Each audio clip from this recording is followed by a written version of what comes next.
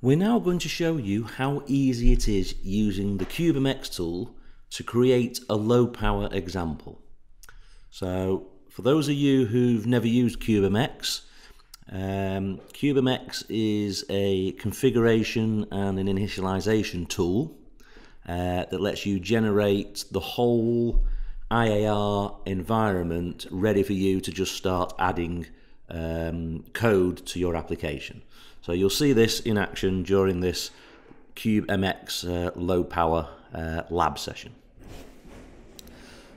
So the goal of this session is to show you exactly how quick and easy it is to start from absolutely zero to something that uses the stop mode 2 as an example.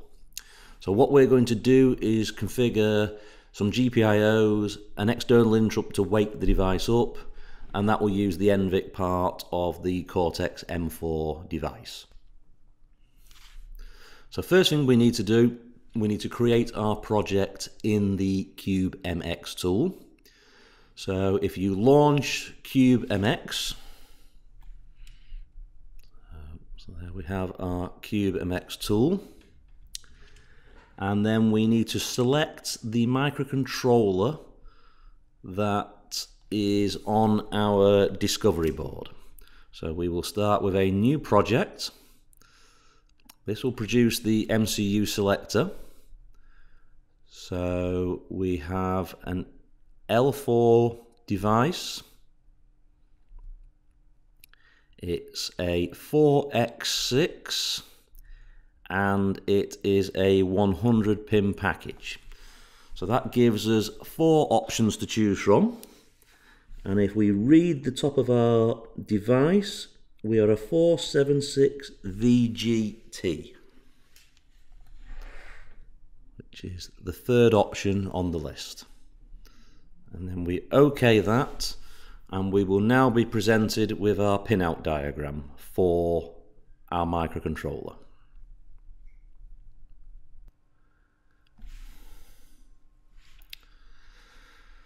So the pinout diagram is where you can actually go and configure the GPIO pins.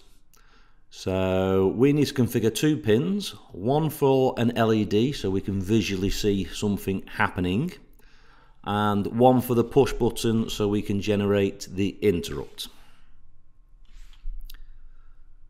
So to generate the LED pin, you click on PE8. So on our hardware, you can see that our PE8 is the green LED that's on our target board.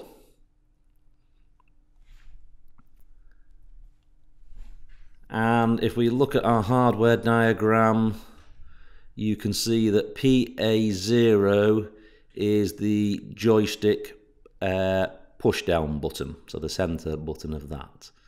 So again, we need to select that one to be an external interrupt on our device.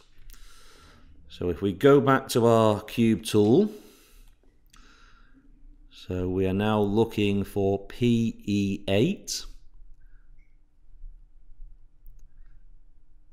Let me zoom in a bit. So to quickly find PE8, I will type it in there, and now you can see PE8 flashing at the bottom of the diagram. So I will now go and click on PE8 and select that to be the GPIO output for our LED.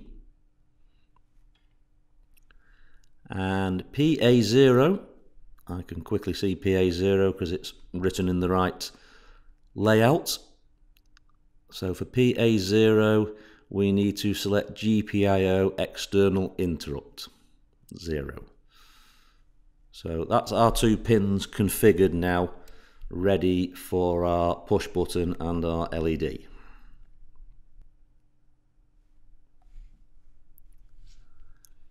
So now we want to go and set the configuration and initialization conditions for these GPIOs.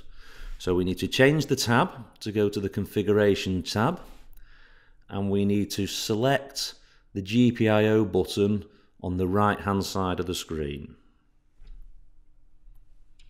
So we we will select our configuration tab, and then we go and select our GPIO configuration over there.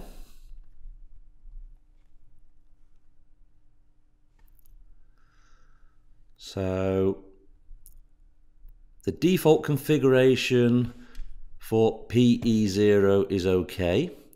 For PA0, we do need to select the interrupt mode and make sure it is correct for how our button is going to operate. So we need to make sure that PA0 is external interrupt mode with rising edge trigger. So if we click on our PA0, external interrupt mode with rising edge trigger. So that configuration is also correct. So the default configuration for both the LED and the push button are correct. So we can OK that screen.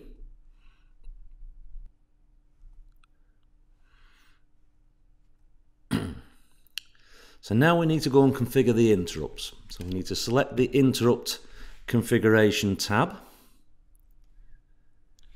And here we need to enable the interrupt for the external line 0. So we go back to our cube tool and we select our NVIC and external interrupt line 0 we now need to enable, and then select OK. So that's now enabled our interrupt on that pin 0.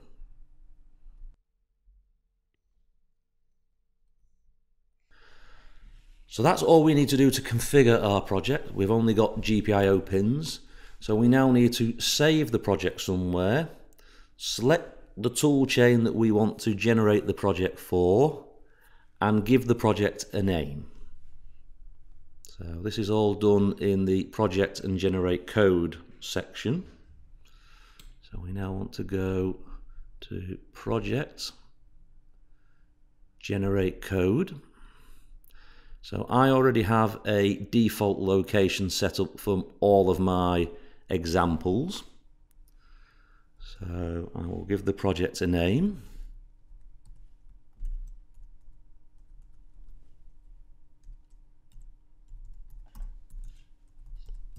I'll call it low power application. I'm going to leave the tool chain set to the IAR tool that we've been using already during the rest of this morning's session.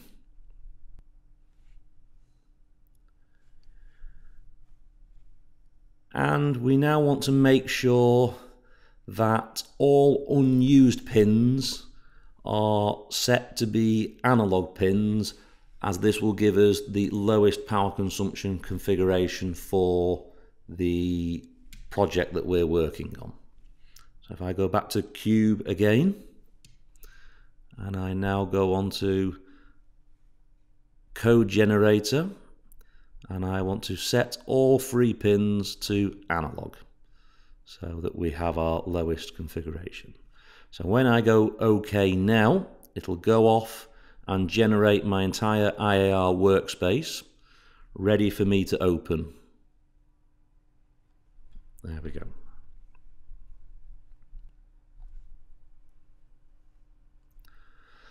So this is the flow of what's going on based on what we have just generated.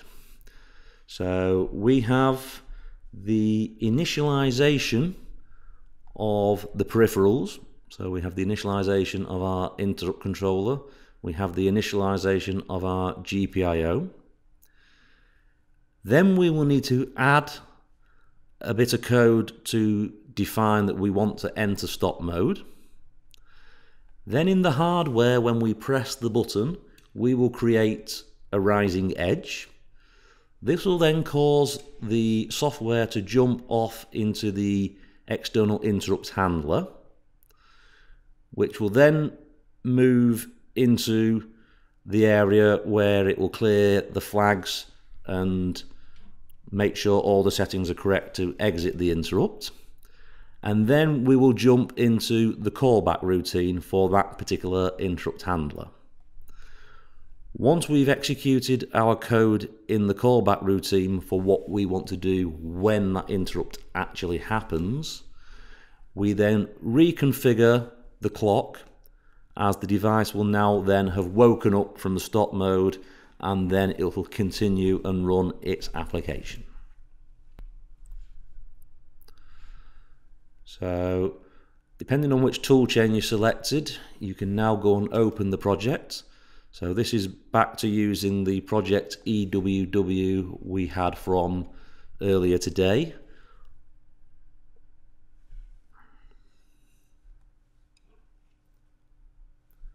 So I will open the folder that's just been generated, go into my eWarm and open my project EWW.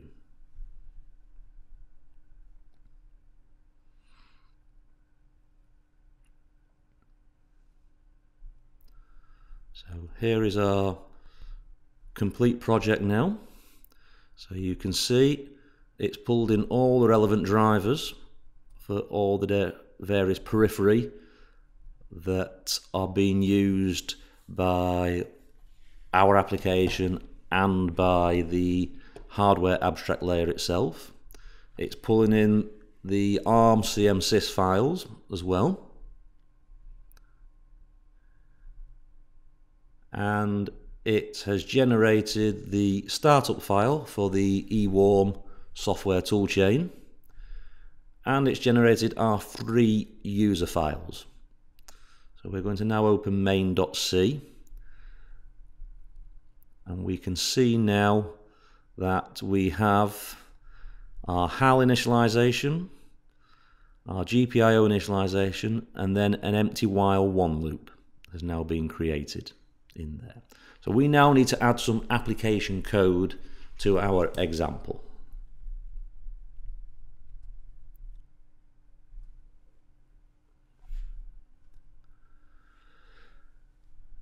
So when we edit our code, we need to make sure we place it between a user code begin and a user code end tag in the main.c.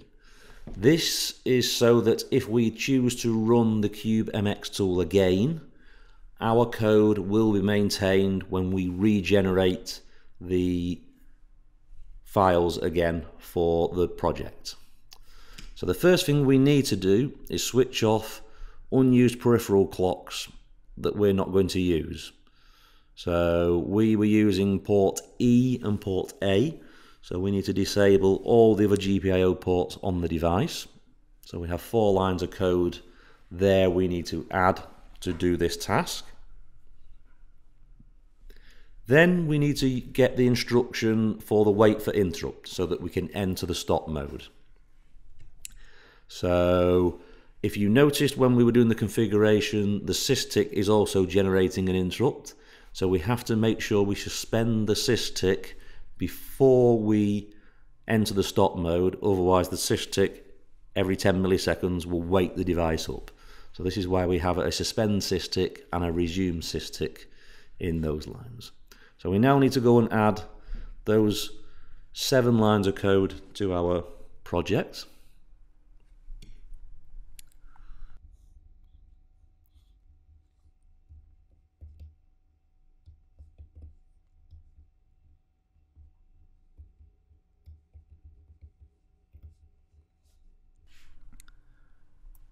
We now need to duplicate that for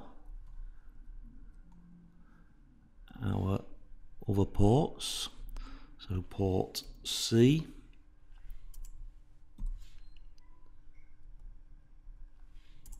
port D, and port H. Then a bit further down in our while one loop,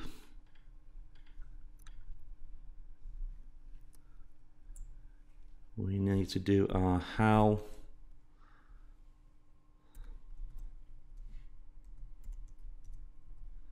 suspend tick.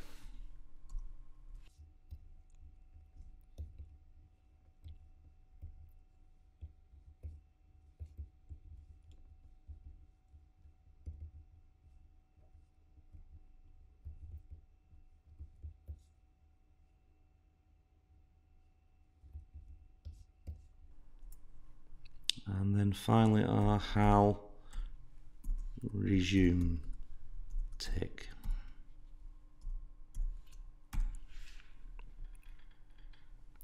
So there's the lines of code for us to enter the stop mode and make sure we've disabled all unused clocks so that we can get the lowest power consumption for our project.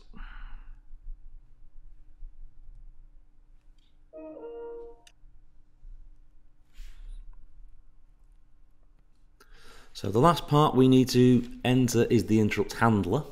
So this is where we will put the actions that happen when we do press the button, and this action will be to toggle the LED pin, so toggle PE8.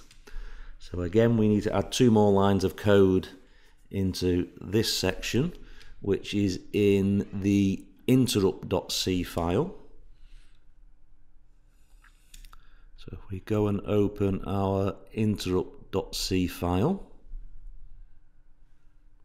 and scroll down to where our interrupt handler is located. So there's our interrupt handler. So from the configuration you can all automatically see 1 line has been placed in there. So we now need to add the toggle line.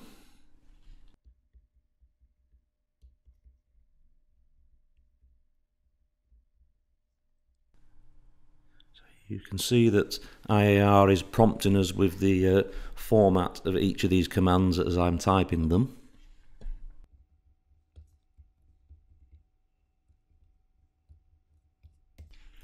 So there we go, so we toggle our GPIO pin. So that is our editing of software complete. So now what we have, we'll be able to press this button and the device will enter stop mode. We keep our ammeter connected to JP5 as we have done like the previous examples, and we should now be able to toggle this LED. So we will now go and build the project. So we will press F7.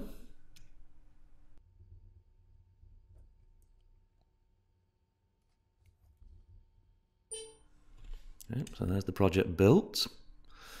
We'll switch on our ammeter again. And now project, download active application. So I'll put the firmware in the micro. So that's complete now. And now we reset our board. And every time we press our blue button, we will toggle our LED on and off. And you will see that your current consumption switches between stop mode and run mode. So when the LED is off, you are in stop mode. When the LED is on, you are in run mode. And you can see how much current consumption your LED is actually taking now from your ammeter. So when the LED is off, you are down at about 1.9, 1.8 microamps, which agrees with stop mode. Stop mode is meant to be, stop mode 2 is meant to be about the 2 microamp mark. And then when you enter the run mode to switch the LED back on, we're now consuming about 3.2 milliamps, which will be the current consumed by the LED. So you've seen very quickly how easy it is to get started using the CubeMX tool for a low power based application. Is there any questions?